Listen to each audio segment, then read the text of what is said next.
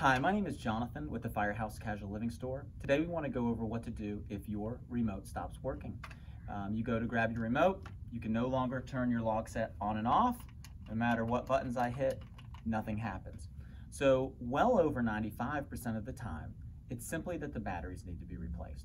And then there is a quick process to sync the handheld to the receiver after replacing those batteries. When you replace the batteries, the signal, the radio frequency, is lost between the two, and so you have to reset that function.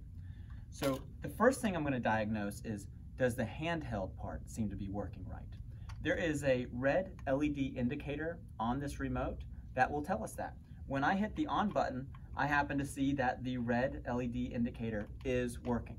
So I know there is power to the remote. Should you not see that LED indicator working, you know that you need to replace the batteries in the remote. But it's so much more common to have to replace the batteries in the receiver. The reason for that is that this receiver is constantly looking for a signal. So these batteries are constantly working. The battery in the remote is only working when you push a button. So more common to replace the batteries in the receiver.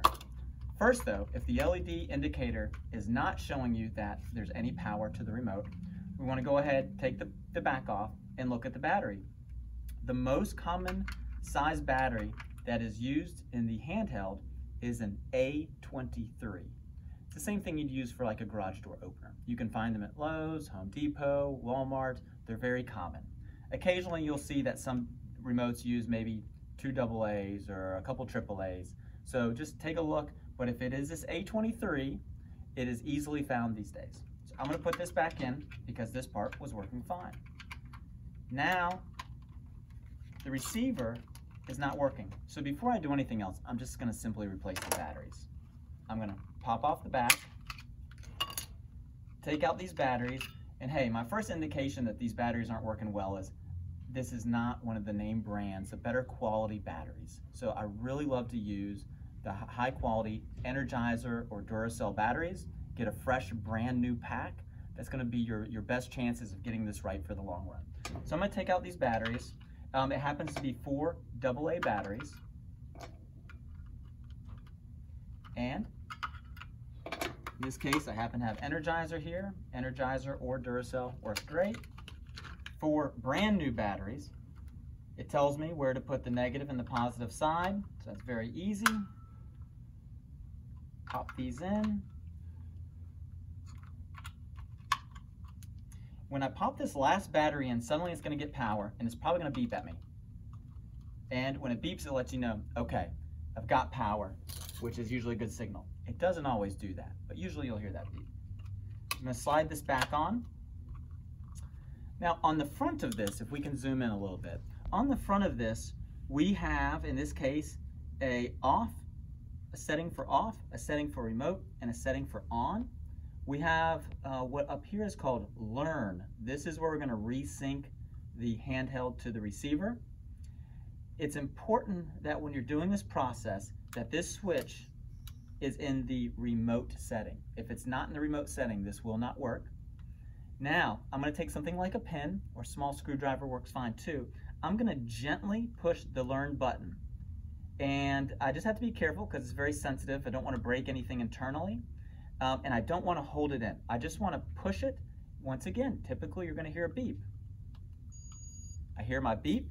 Within about 20 seconds, I need to push any button on this remote. When I do that, I got a multiple series of beeps. They are now connected. So now I can hold my on. In this case, this is a variable remote. It'll turn the flame on for us. And I'll hit off to turn this off. And I just want to recap. First, check your batteries by determining if the LED light is working on your handheld. If that's working, replace 4 AA batteries in your receiver. Use a pin to lightly press the learn button quickly. Don't hold it down forever. Maybe hold it down for about a second. You should typically hear a beep. You have to make sure it's in the remote setting right before doing that. And as soon as you hear that beep, go ahead and hit a button on your remote. Everything resyncs, you're back up to working great again. The last point I want to make is that this receiver does not like heat. No electronics do. it's very important to get the proper placement of this receiver. Now, if there is no good spot in the fireplace that it's hidden from the heat, you should keep it outside the fireplace. That is our recommendation.